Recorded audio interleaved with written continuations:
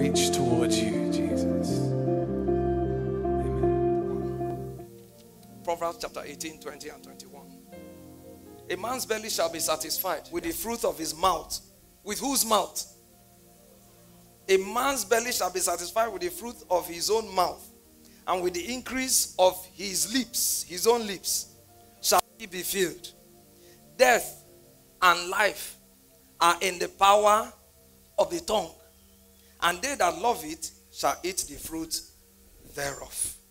Praise the Lord. Of all the enemies a man can have, and we have enemies whether we like it or not, and not everybody likes the way you are so joyful. Not everybody likes that you married that man or you married that woman. Not everybody likes that you have children. So we know we have enemies here and there, apart from the main one, which is the enemy, the devil himself, who's using other people who yield themselves to the devil. Of all enemies that a man can have, the worst kind, very worst kind, is you. Yourself. That's the worst kind of enemy you can have. How do you deal with yourself? You know why cancer is so difficult to treat? Because it is the cells, the person's cells, that are fighting the person. So it's difficult. That's what makes it, that's why it's such a difficult thing for man, anyway, not with God. The worst enemy I can have is myself. The Bible says, our Lord Jesus Christ said it, in fact, he said, a house divided in itself can't stand. It's not just talking about a marriage home. Or no. You can be divided against yourself. What you are saying is different from what you are believing. You are divided against yourself. What you pray for is different from what you are acting out. You are divided against yourself. You are your own worst enemy. One day, Daddy Gio, during the ministers' conference, said to us, the Bible says, if God be for us, who can be against us? Then he said, do you realize that it ends with a question mark? And there was no answer to that question. And I looked, it's true. The Bible did not answer it. He said, answer it. Because the answer is, I can be against myself. If God is for me and I'm against myself, there's nothing God can do. You can't help somebody who doesn't want to be helped.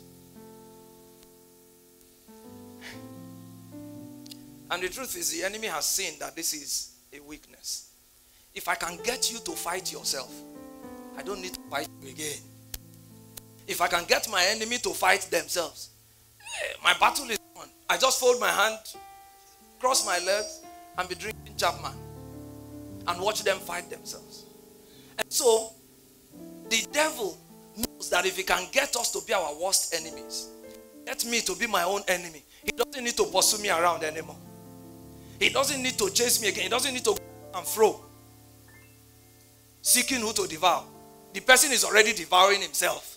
So there's no need to seek him. Just let him be. And you will not believe that the truth is many of us children of God were our own enemies. Listen to what the Bible is saying here. He says a man's belly shall be satisfied with the fruit of his own mouth. In other words, what I am eating is what I speak. What I am harvesting today is words that I spoke yesterday. The life I am living today is determined by what I spoke yesterday. Not the devil, not what my mother spoke, not what my father spoke. No, what I spoke yesterday. A man's belly with the fruit of his own. He didn't say with the fruit of the parent's mouth. No. In other words, my parents can call me an idiot, an outcast, a useless boy. But if I can open my mouth and say I'm blessed,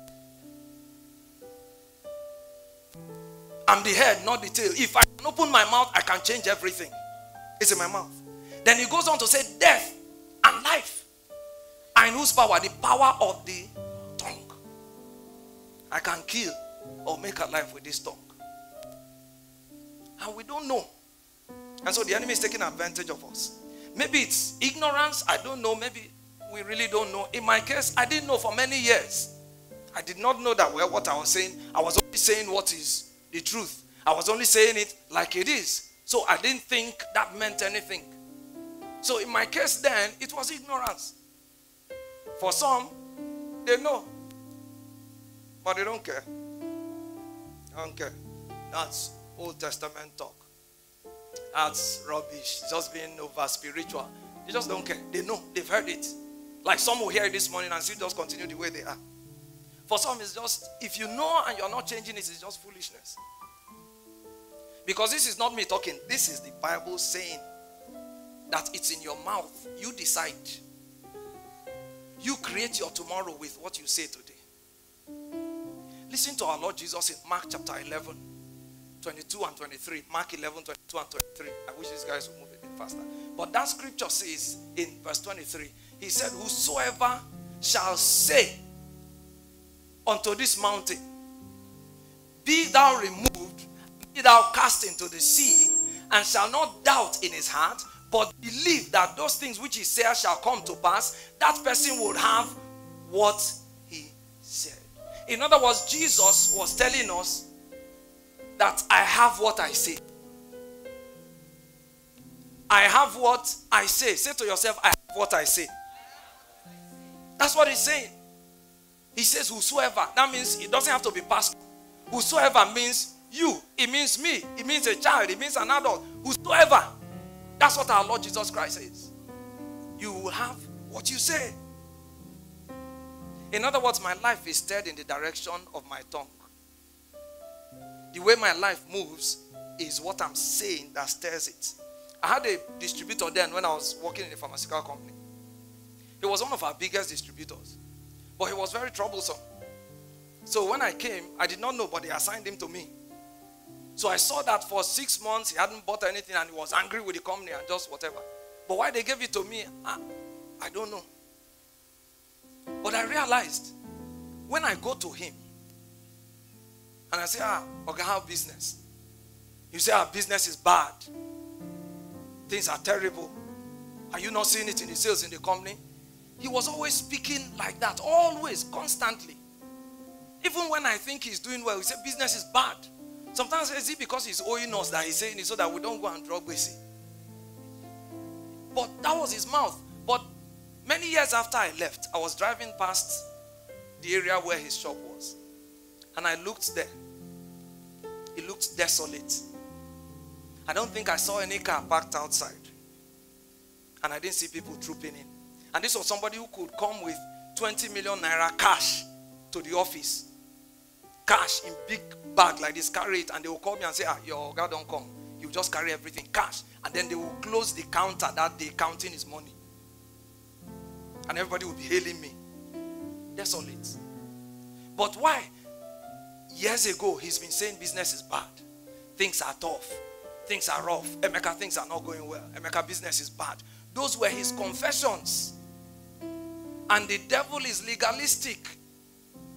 He will put you to the sword or put the person to the sword with the words of the same person's mouth. So he wrecked that business. My wife's folks live in the US. And we've been trying to get them to change the way they talk. But they just think these people, because you're pastor and pastor Mrs. you people are just taking everything too. And I'm sure some of you, you are thinking that way. We'll call and say, how you guys doing? And you'll say, things are really rough, America, this. And they'll complain and say, the house and all that, things are not going well, that business is low, this is poor, and all that. Those were their confessions. And my wife will keep telling them, don't say so, don't say so, say it's this. And I say, it's all right. And then last year, was it last year or so? Last year, the property that they owned, and we've been there, beautiful, massive, it's on 1 acre. They lost it. Repo. They came and took it back. They said they couldn't pay for a while. And they lost that property. And they paid maybe for almost 20 years or something that they've been paying. And then suddenly they failed to pay for a period of time. And they took everything back. They moved into a hotel. But they kept confessing. Kept speaking the wrong words. Things are tough. America is tough. Nothing is going well. Business is bad. Patients are not coming and all that and all that. And they are paying the price now. It didn't surprise me much when my wife hung up the phone that day sad and said, look, this is what these people are saying. It didn't surprise me. You've been saying it all this while. You are bound to harvest it soon enough. Oh, is it just a coincidence that things are like this, that you say it and it happens? Maybe it's just a coincidence. Really? Listen to what God said in Genesis chapter 1 verse 26. God said in Genesis 1:26, that's why he said, let us make man in our image, in our likeness. And somebody was teaching one day, said what that means in our likeness is, let's make man to function like we function. Let's make man to operate like we operate. So now that will take me back to, how does God operate? How does God operate? If you read Genesis chapter 1 account, verses 1, 2, and 3, you will see how God operates. The Bible says, Genesis 1, 1, 2, and 3, the Bible says that darkness was upon the face of the deep. Then in the next verse, God says, light be. That's when there was light. So how does God operate? God speaks what he wants, not what he sees. But the devil has so cut our tongue that we say what we see. And we keep having what we see. Unfortunately, what we are seeing is evil. So it keeps multiplying. God saw darkness. Why didn't he come out and say, man, Lord, this is so dark out here? But that's not what he said. If that was you or I, that's what we say. Man, hey, oh boy, see darkness all over the place. That's what we would have said. But he said, light be. That's when light came. That's how God operates. That's how you and I ought to operate. That's how we were created to operate. Say what you want, not what you see. Praise the Lord. What are you supposed to say? Not what you see. Joel chapter 3 verse 10. Joel 3:10. The latter part of it says, let the weak say I am. He didn't say let the weak say, oh man, I'm so weak. He said let the weak say I'm strong. And we sing, let the poor say I am rich. In other words, don't say what is. Say what you want to be. Not what is. Particularly if what is not good. Say what you want to be. Look at the situation and speak differently. My words, this series, I'm going to teach this by the help of the Holy Spirit as Jesus tarries in a series. The general title of the series is Language Barrier. Because our language is what is keeping us from what God has for us. What you are saying, what I'm saying is what's keeping me from what God has for me. And the sub-theme for this morning is mind your language. So look at your neighbor and say, mind your language. Listen to Nigerians talk, you will know that we don't understand how we operate. How are you doing? Man, they suffer for this land though. What is another way we answer? It's not, God bless you. It no easy. Can you help with this? It no easy. Very tough. Very regime. Those are, we dey manage. It go better. Those are that's the way we answer such greetings. All of them are reinforcing what is. They can't change what is. They can't. When I greet young men, just, guys, they suffer. I say, you have further reinforced it. The suffering is going to continue. Because that's what you are saying. Some of them will go ahead and say, Nigeria don't finish. No hope for this country. I say, well, that one is for you. You're on your own on that one. There's nothing in this country. Oh, we are finished. We are finished. Some of them will say, we are finished. We are finished. Say, how can you be talking like this? You are finished. God is keeping you. You are finished. There's nothing God will do for you if you use your words to keep him away. Malachi 3:13. Malachi 3:13. God said towards the latter end, your words are stout against me.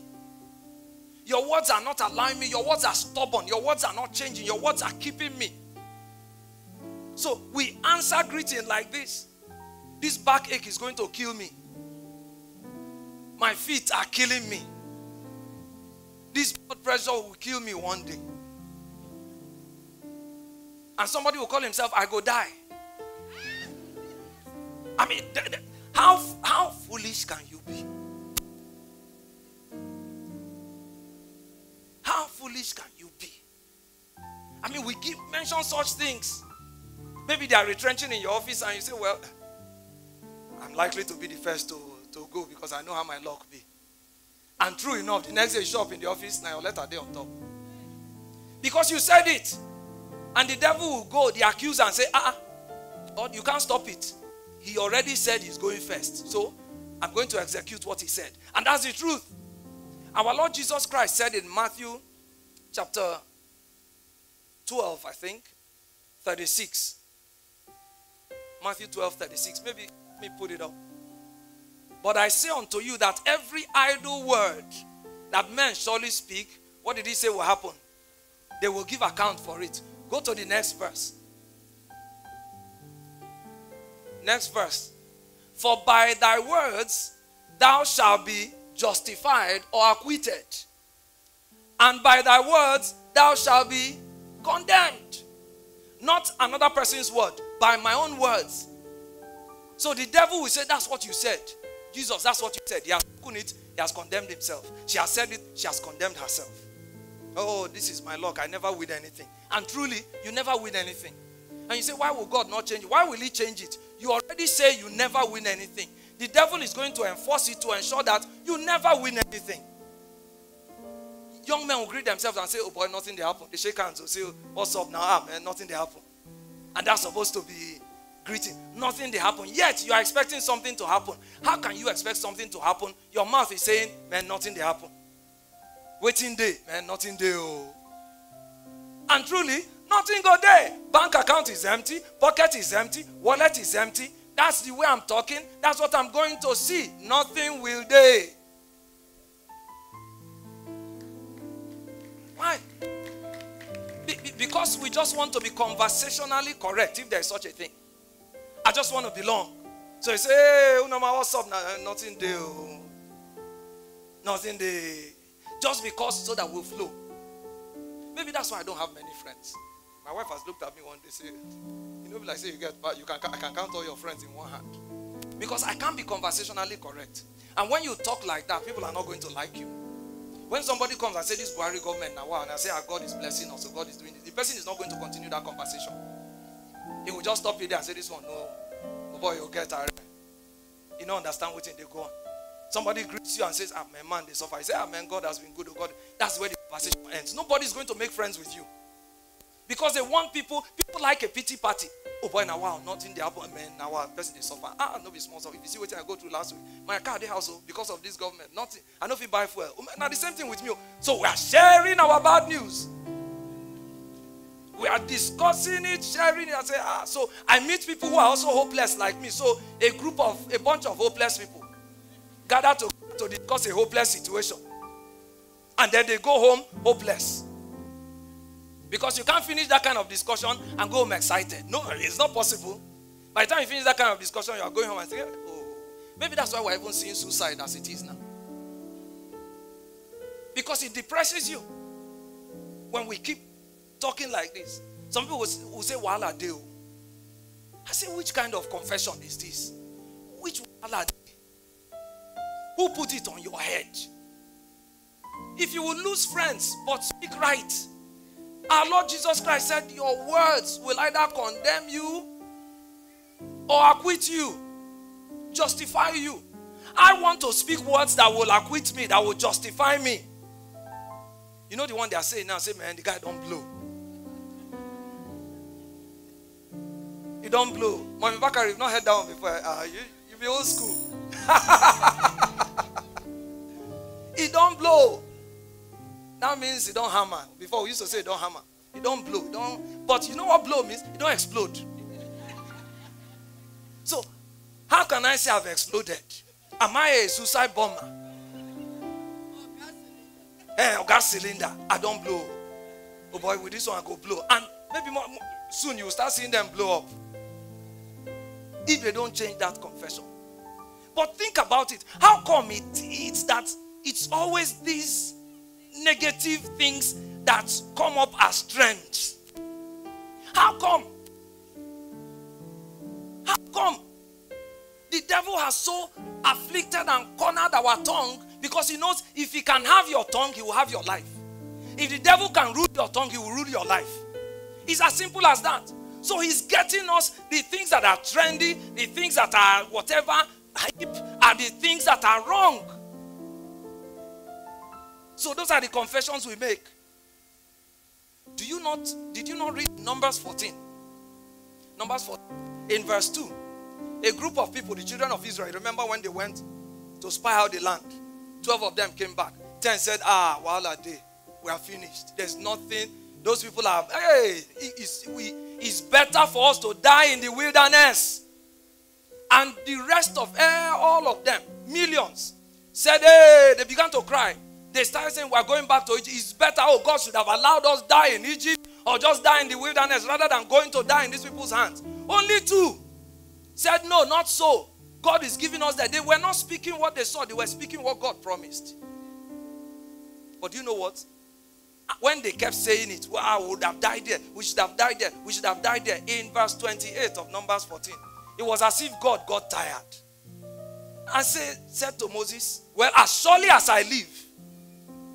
In other words, God was swearing by himself. What they have said is what will happen to them. It's as they have spoken, that's how it's going to be. I said all of them that said they would rather die here, they are all going to die here.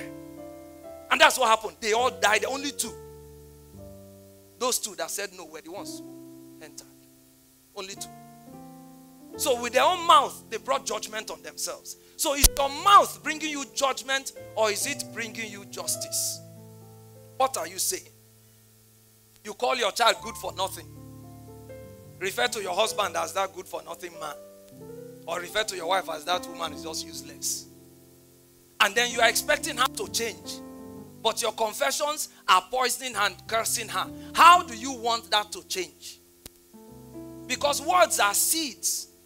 As I keep saying, it's going to keep growing and bearing fruit.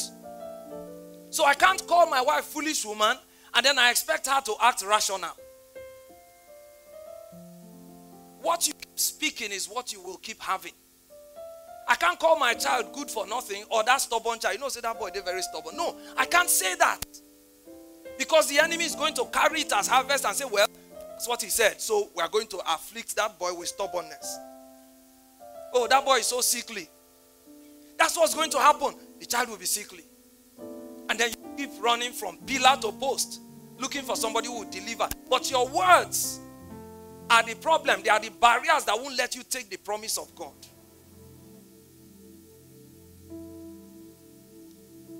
It's time to take back our tongues. Speak what is right. I was teaching my daughter recently, when I say, how are you doing? She will say, fine, daddy. I said, no, you don't say fine anymore. When I say, how are you doing? You say, blessed and highly favored. So when I get to her school to pick her, I say, how are you doing? She said, blessed and highly favored. I'll give her a high five. That's the way to answer. I need her tongue to be right from now. I need her tongue to be corrected right now. Maybe our own, because we grew up like that, it's now difficult to turn the tongue. You are so used to, we are managing. Well, things are tough, but it will go better. You know, and also we keep, it's difficult. But you have to make up your mind today. Take control of your tongue. How is business? It doesn't matter how it looks. Say wonderful. My daughters, she got tired of me. She will call me. Maybe she hears that something didn't happen well or something in church. And she will call and say, how are you doing? I'll say wonderful. She will echo it with me because she knows that that's what I'm going to say.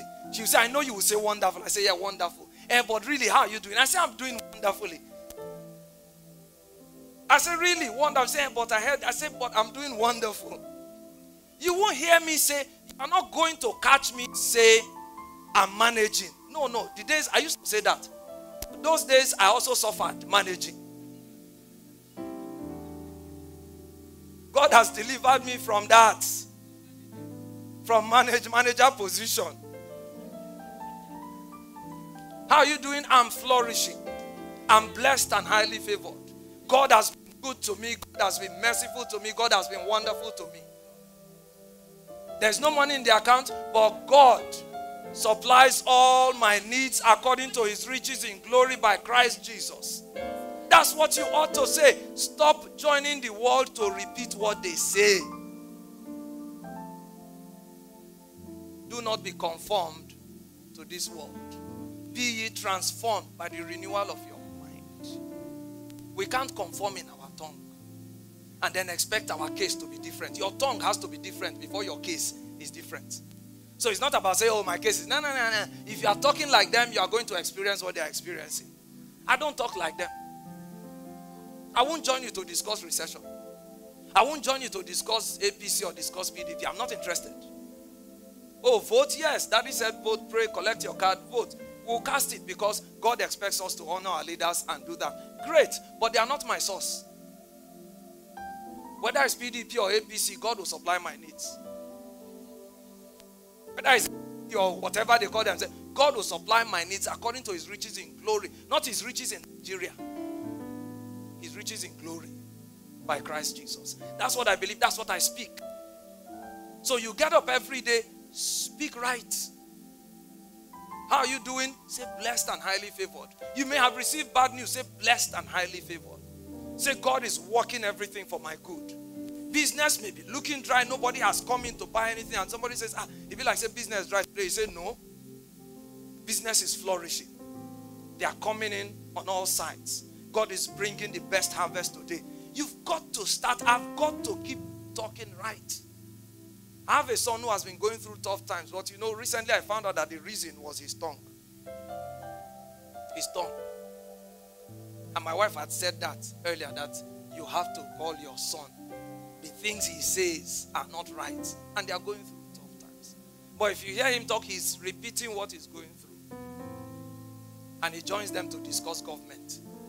You won't catch me there. If you want me to talk with you, let's talk my government in heaven. If you want me to talk. But if you want me to stay quiet, discuss Nigerian government, I'll be quiet. But bring up my government, where I'm an ambassador from. Now you are talking. I will join you and discuss that one. Praise the Lord. Mind your... How is sales doing? What do you say? Wonderful, flourishing, beautiful. How is the job going? Great, glorious. God is promoting me. God is lifting me. I bless the name of the Lord. He's keeping me. That's the way you must answer. I used to tell my boss, he would check and sales will be down. And I was working as a salesperson. Then he will see me on the corridor. Before, when we see him along the corridor, if your sales is low, you duck into the nearest office so that he doesn't catch you and say, oh yeah, Emeka, come. I just saw your sales. What are you doing? But when I started gaining some confidence as a child of God, I didn't follow them to dodge anymore. When he sees me on the corridor in the office, I'm walking, he's walking with my swag, Jesus swag. And he says, Emeka, I say, sir, how is sales going? I say, wonderful, sir. He said, I say, yes, sir, wonderful. He will look at me as if this boy, they drink. But he will walk away because he's got nothing to say. What will you tell the one who sees sales low and is calling it wonderful? What do you want to tell him again? So he just leaves me, he turns away and walks away. And sure enough, it may be low that day. But believe me, before that week runs out, I may not even know how it comes. It's people in the office that will call me and say, Emeka, hey boy, how you do? This guy just come, scatter everywhere, don't buy up all the whatever. If you see your graph now, say, what happened? They'll be telling me. And then calling me to hail me.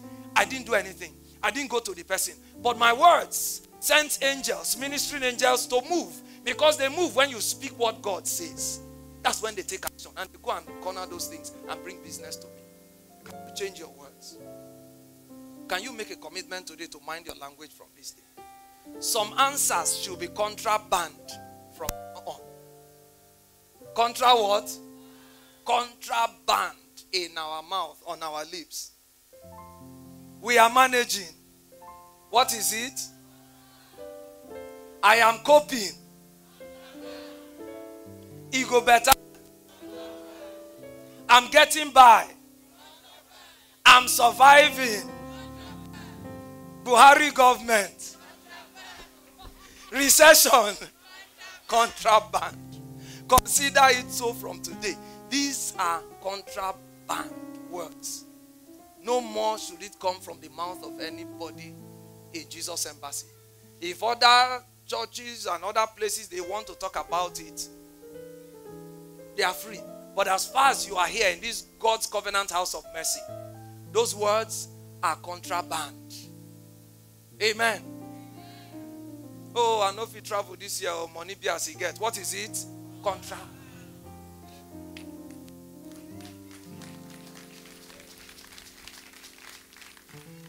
Contraband. Contraband words. No more speaking of contraband words. I'm flourishing.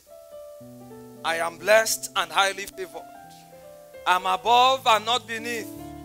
I'm the head and not the tail. Those are the words that should be coming out of your mouth. Let the people who work in your office know. When you enter and they say, ah, madam, business is bad, you say, shh, nobody, that's contraband in this place. So from tomorrow, tell them, oh, mama, mommy, business is bad. You say, shh, contraband in this place. One of my daughters left in the morning, one morning after our divine connection. We greeted outside after the our divine connection, and she said to me, Daddy, make I go hustle. And so she left. I greeted her. It didn't ring a bell immediately.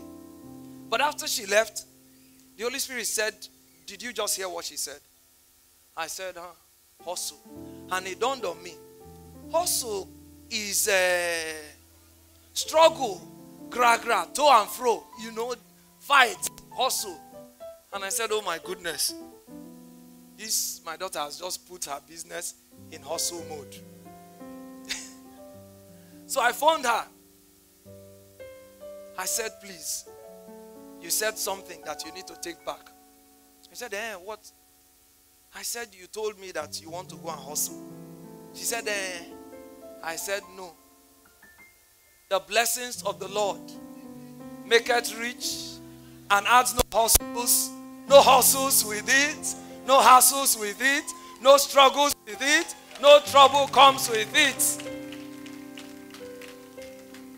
And so she changed it. From that day, she doesn't tell me how to go hustle anymore.